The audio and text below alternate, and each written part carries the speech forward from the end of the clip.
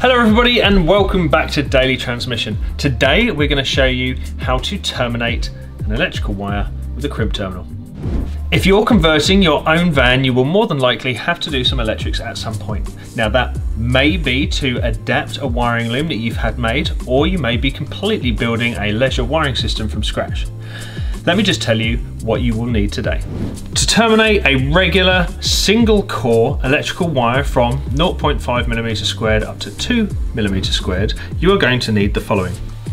A pair of wire cutters, or flush cutters in this case, some wire strippers, and a cable crimp tool. The crimps we are going to be using today are non-insulated crimp terminals. We have male and female crimps in two different sizes. We're going to be using a clear rubber insulative boot as opposed to using the pre-insulated red, blue or yellow crimp terminals that are commonly available. In order to neatly and safely terminate a single core cable, you are going to first need to trim the cable to length. For that, I'm going to be using wire cutters, or in this case, some flush cutters. So the cable is now cut to length, and I need to remove anywhere between 3 and 5mm of the insulated sleeve round the cable. I'm going to use two methods. The first one is going to be using these flush cutters, and I will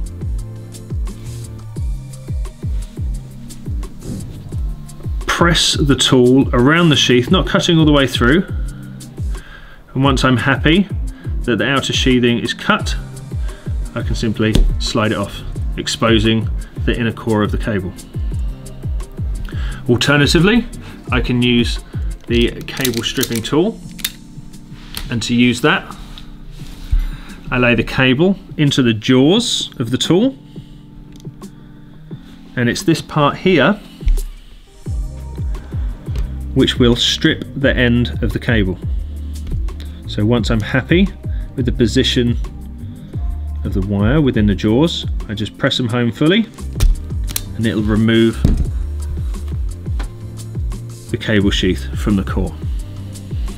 Once I'm happy that the insulation has been removed, I can offer up my chosen crimp terminal. In this instance, I'm going to be using a female spade terminal on our earth cable.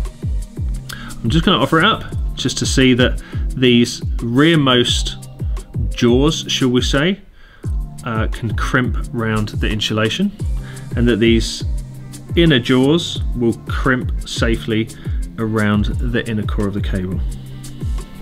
So if I lay that in there, you can just see that those two parts will crimp round those two sections nice and safe. Once you're happy with the fit, lay the crimp terminal into the crimping tool, and in this case I'm going to lay it down, making sure that these rearmost jaws are butted up against this part of the tool, like that. I'm then going to close the crimp tool down gently on one click, just to hold that crimp in place. I'm then going to, or before I put that cable into the crimp, I'm just going to add the insulating boot. The cable then fits into the crimp, making sure that the inner core will be crimped nicely by those inner jaws. I will then press home fully on the tool,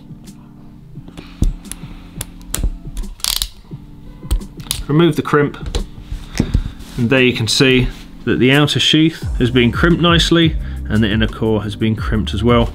There is no chance that is going to come off. All that's left to do is to slide the insulating boot over the cable, and that is a job done. There are alternative ways that you can add an insulative boot. You can maybe slide some heat shrink over that, heat up the heat shrink, and it will enclose that area. Or of course you can buy the pre-insulated terminals as well, but I prefer to use these so I can definitely see when the inner core and the outer sheath is crimped 100%. I hope that helps. Thank you very much for watching this episode of the Daily Transmission. Please be sure to subscribe so you don't miss out on any future episodes. If you'd like to check out the playlist for this series or any other, please head down to the description where you will find a link. If you'd like to support Combe Valley Campers, head over to our website at www.combevalleycampers.co.uk, where you will find links to our web store and our Patreon page. Please follow us in between episodes at our Facebook, Instagram and TikTok. Thanks very much. Bye bye.